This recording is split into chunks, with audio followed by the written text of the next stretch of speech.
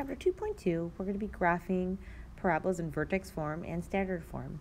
So vertex form is f of x equals a times x minus h squared plus k. And then a can't be 0, and the reason why is because that would cancel this all out, and then we would just be left with k, which is a different type of function. An axis of symmetry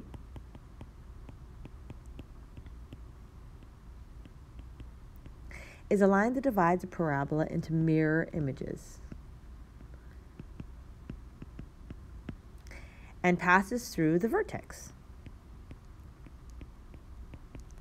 Because a vertex of f of x equals, f of x equals a times x minus h squared plus k is hk, the axis of symmetry is a vertical line x equals h. Previously used transformations to graph quadratic functions in vertex form. You can also use the axis of symmetry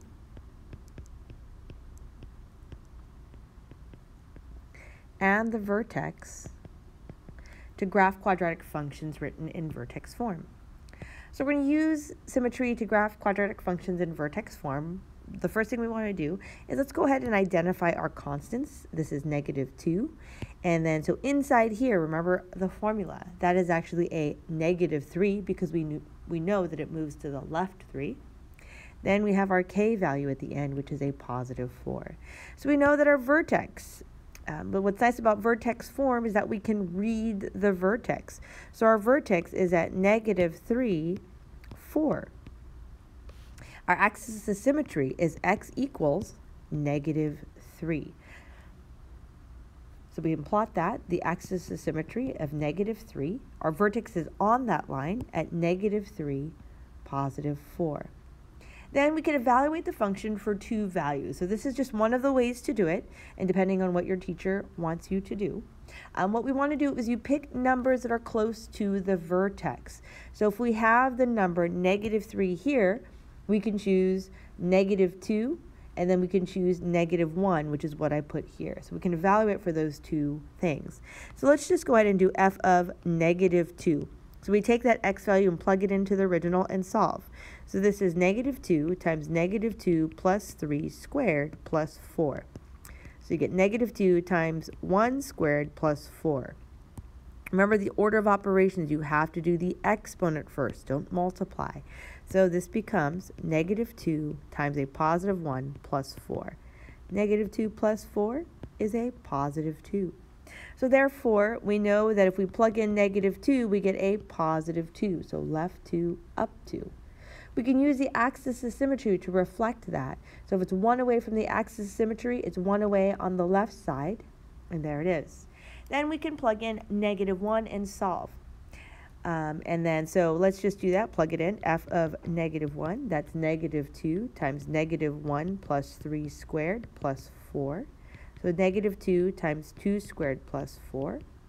You square first, so it's -2 times a +4 plus 4. So that becomes -8 plus 4, or a -4. So if we plug in -1, we would have -4. And we plot that and reflect it over the axis of symmetry. So here is the graph. Now another way to do this is to apply the pattern. So parabolas math always has patterns. And so with a parabola, it's always 1, 3, 5. Now the only thing we have to remember is that we have to multiply whatever our a value is in front to give us our next points. So our next points would be -2, -6, and -10.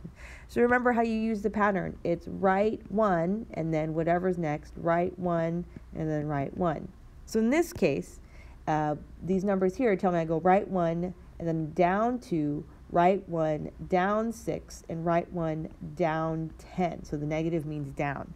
So just to show you what that looks like, you start at the vertex. You go right 1, down 2, and that is where we calculated that point.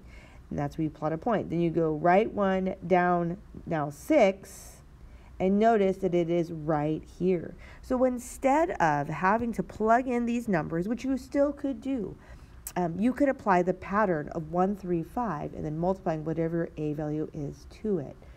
Okay, so it's just a shortcut.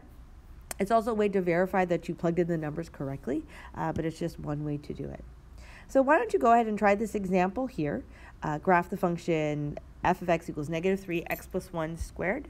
Identify the vertex, draw your axis of symmetry, and either evaluate for 2 more points, or you can use the pattern. Okay, so if you try this out, your vertex is, you can identify that as negative 1, and then there's nothing at the end, 0. Your axis of symmetry is just that x value of the vertex at x equals negative 1. Then I did the pattern, so I used 1, 3, 5, multiplied my a value of negative 3 to the front. So I would get negative 3, negative 9, negative 15.